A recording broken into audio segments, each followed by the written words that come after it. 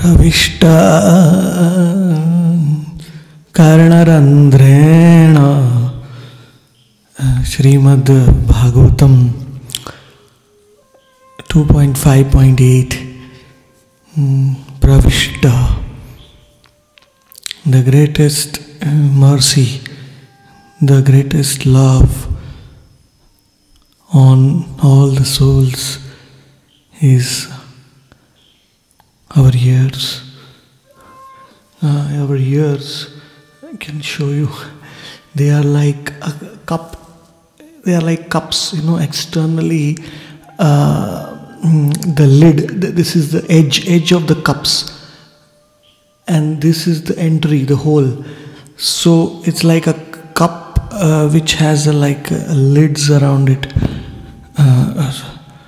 so that we can drink the water from. Water doesn't come out. So our ears are like that. Pravishthah karna randhrena. So greatest mercy is that the transcendental sound vibration coming from the heart, the soul of the realized souls, it has the sound of Nitai himself. Nitai is asking in vayulekhan. Nitai is,